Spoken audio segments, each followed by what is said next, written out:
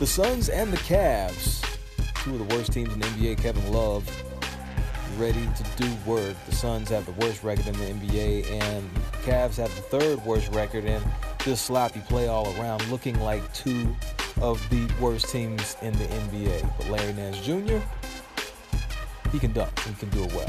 14.7 rebounds. The miss on the jumper. Kevin Love sends it up. Outlet pass, but that's picked off by DeAndre Ayton. Kelly Oubre. Pump fake. Three ball is good. Just a little bit short. Colin Sexton loses the ball. Tyler Johnson. New acquisition for the Suns. Yeah. Things just not looking good in Cleveland.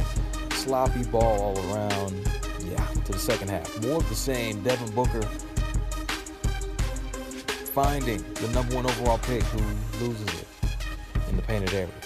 8 gets the Booker, who knows what to do with it in that area of the court. He had 30 points in the and one. He would make the free throw. Kelly Oubre. Yeah. Later on in the fourth quarter, Larry Nance Jr. is about to slam. Not much defense there. That was pretty easy. The Phoenix Suns take the L and they have lost 16 straight, which is a franchise record.